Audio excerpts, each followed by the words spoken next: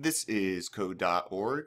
I'm working on their course CS Discoveries. I'm currently on Unit 3, Animation and Games, Lesson 11, Conditionals, Part 6. Let's see what we have here. Match the Boolean expressions, think true, false, the true-false expression, to the English description.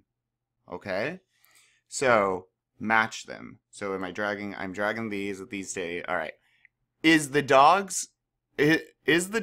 sprite's rotation less than the cat sprite's rotation in the sprite? So is the dog character's rotation less than the cat's rotation? Okay, well, I think then, is it less? If they're talking rotation, I'm going to look for, oh, well, there's only one with rotation. Is it less? Yes, that's the one I think. Is the dog's sprite's x less than the cat's sprite x? So we should have the dog x property over here less than sign cat x. That's greater than, right? That says is the dog's greater than. So this is the dog's x less than the cat's?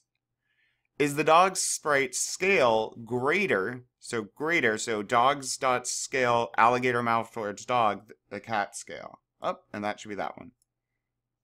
Is the dog's sprite's x greater than the cat's sprite x? Is the dog's sprite x greater? So that means the alligator needs to face the dog?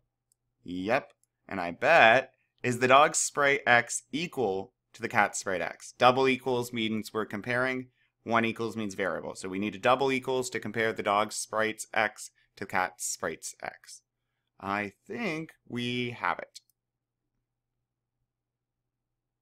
Correct. That is the correct answer. Perfect. Let's keep going.